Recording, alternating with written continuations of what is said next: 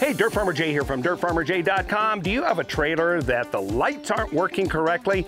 Maybe you loaned it out and the lights didn't come back working correctly, or you bought a trailer, a used one, and you can't get it to work right. Well, I'll tell you what, if you understand what the colors on these wires mean, it's more than half the battle. Stick with me and I'm gonna demystify this little trick for you.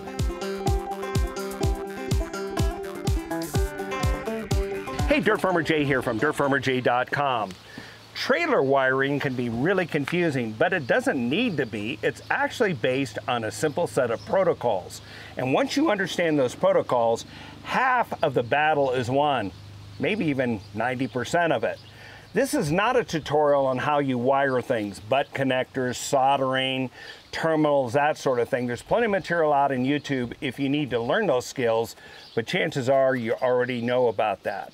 We also assume that you know that wires are not left dangling on the undercarriage of the trailer, and they need to be secured wherever you route them. One of the best places to route in a trailer is inside the tubing that trailers are made of. That's the best protection for the wiring system if you can do that. And any place that you enter or exit this kind of tubing or any metal portal, it's best to use a softening rubber grommet that's widely available to stop the wire from being chafed or eventually cut.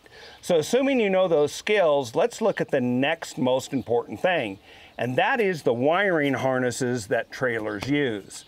Now, the most common trailer harnesses you're going to see out here are the 4-way connector like this, or the 7-way connector like this.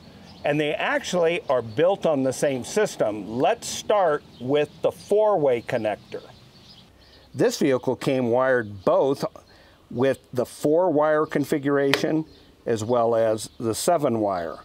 Your vehicle may or may not have this, and if you don't have a vehicle mounted kit like this, you may need to install one, but that's outside the scope of this video.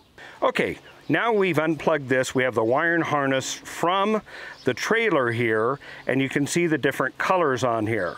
But let's go ahead and understand what those colors are. If you look at a brand new setup right here, this is cleaner and easier to see. Each of those colors have a designated purpose. Green is always for the right turn signal. Yellow is for the left turn signal. White is the ground, and brown is for the clearance lights and just regular tail lights. Once you understand those four, and there are some protocol listings that I have down in the description below, as well as some videos that you can go take a look at from eTrailer.com. So these four designations hold true for a 4-pin, and when you go to a 7, those 4 functions are still the same, with each of the additional 3 conductors providing additional functions. Now, what happens if you look at yours here, and we just said it's a 4 conductor, but we have a little bit of a problem. What's going on? We have 5 conductors here. Well, again, remember your colors. Yours may or may not have this kind of setup, but if you understand your colors, you're safe. White, ground.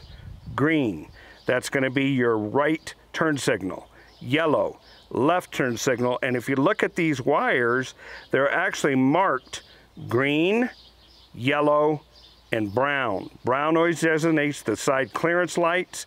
This means that the tail light on the right side and the tail light on the left side will all be on right there when the when the headlights are on the tow vehicle. All right, let's look at the 7-pin conductor. Again, the first 4 conductors do exactly the same thing. Green goes to the right tail light, yellow goes to the left tail light, brown does the clearance or running lights or tail lights, and white is the ground. Now, when you add the blue wire, what you're adding is electric brake or overrun brake functionality. That's what runs that for your electric brakes. The next one is the red conductor, and that is simply a 12-volt power tap that runs devices on your trailer. It might be a ventilation fan in your camper trailer, some little 12-volt power plug that's back there to charge phones or other devices, but that's a power tap, usually a fused power tap, back to your tow vehicle's battery. The last conductor, the purple, can serve as a couple of different functions. One, it can run your hydraulic coupling system for the trailer and the tow vehicle, or it can be utilized to run backup lights on the back of the trailer. So now you have 7 conductors, all built on the same protocol, nothing switches, and once you route them to the right places, you're home free. Now, what is the #1 problem that happens with trailer lights? It's bad ground.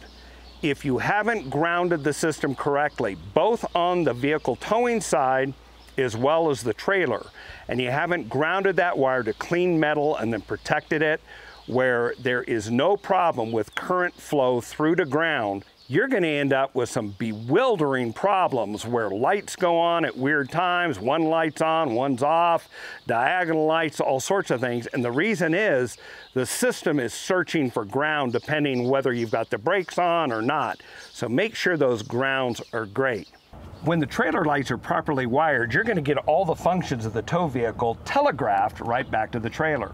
For instance, your left turn signal, your right turn signal, hazard lights, and when the headlights are on, both the running lights and tail lights.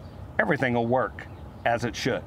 If you have any tips or techniques that you'd like to share with your fellow viewer family members, feel free to do so in the comments below. And if you'd like to be able to back up a trailer like a pro, check out this video that we made for you that shows you how to think like a trailer. And once you get this technique down, man, you'll be showing off your trailer backing skills in no time. And check out this other video that we created for you that we think and YouTube thinks is perfect for you. Until the next time, this is Dirt Farmer Jay, driving around a beautifully illuminated and safe trailer.